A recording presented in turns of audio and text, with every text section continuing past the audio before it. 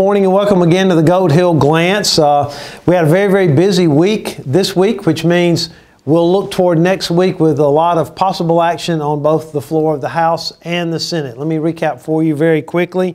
Thanks very much for the many calls and tweets and contacts that you made on a number of bills that were in committee. The House approved both our Tier 2 retirement bill, House Bill 344, as well as our workers' comp payments bill, House Bill 334. Both of those came out of committee this week and are ready for floor action in the Senate. Our workers' comp payment bill by Senator Livingston, as well as the dark store legislation and our NACO purchasing bill. All of those were approved in committee this week as well, which means all of those bills now move toward the floor. We'll focus our attention on contacts to the Rules Committee. Watch your inbox for those details.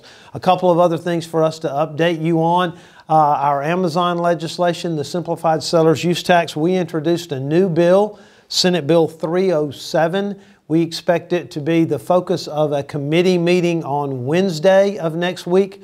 We'll give you all the details, but we believe that bill removed the items that were objectionable to the majority of the cities. Not sure that we'll get complete agreement from the cities, but we believe we've removed the major objections with that bill and look to move that bill forward. Again, that is Senate Bill 307 by Senator Pittman.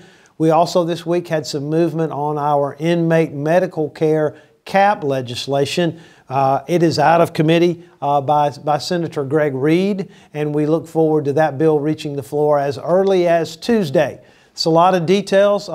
In the midpoint of the session now almost, so there are many issues that are all moving at the same time. Thanks so much for your involvement, the contacts you've made. Watch your inbox.